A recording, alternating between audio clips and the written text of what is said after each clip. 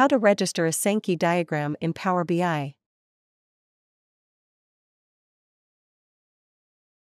Click on the Format Visual button.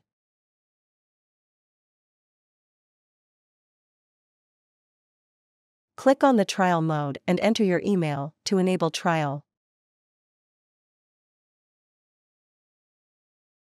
Slide the Enable Trial button to the right. To remove ChartExpo watermark, you need to purchase a subscription. Click on the Buy Now link. Enter an email address and receive a license key in your inbox. Copy license key from the email and paste it in Power BI to activate the subscription. To remove the watermark, paste the license key in the license settings.